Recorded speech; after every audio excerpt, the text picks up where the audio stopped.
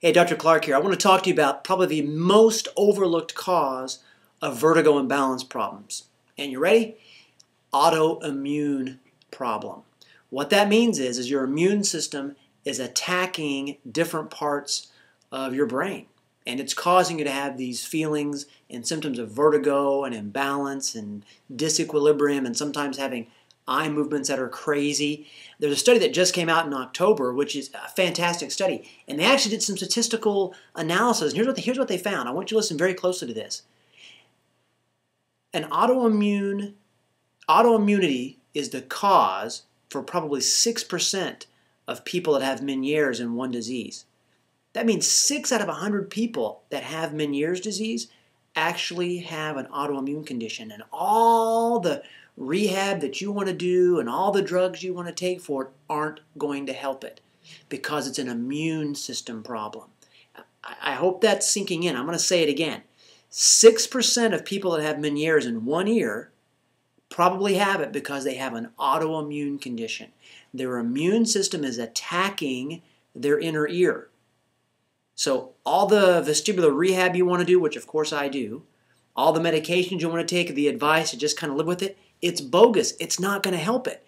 You have to work on modifying the immune system and getting it balanced back if you're ever going to feel good again. Okay, now that was just for Meniere's in one ear. Now, for people that have Meniere's in both ears, it's even higher. It's 16% of cases. So 16 out of 100 people that have Meniere's in both ears, they've probably got an autoimmune condition. Now, it gets better. This study, and I'm going to kind of flip back here for a second, this study even goes so far to say that balance disorders of central origin may be due to other immunomediated disorders such as MS, brainstem encephalitis. Here's the deal. What someone's finally saying is that lots and lots of people have vertigo and balance problems. They've got autoimmune conditions. Now, I've been saying that for a long time, and of course I don't have the millions of dollars to do all this funny little research, but if you know someone that's suffering with vertigo, they've got to be checked for this. And don't worry about going to your medical doctor, your GP, or the ENT, because they're not going to believe you, because you know what? Most of them don't read. They don't read. They have no idea what's going on in the current literature. They're only doing what the drug companies tell them to do.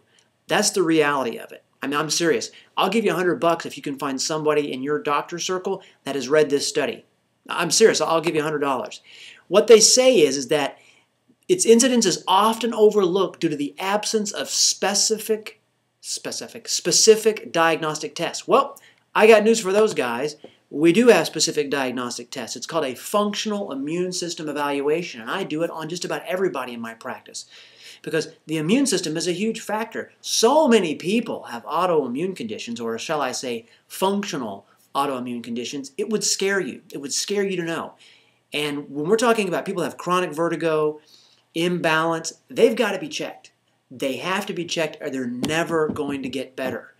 I'm terribly excited by this paper, and I'm pretty much going to share it with all my colleagues and all the doctors I teach because, you know, it just goes to show you that the immune system and autoimmune is a huge overlooked factor in people that are suffering with vertigo, Meniere's disease, plain old disequilibrium. It's got to be checked.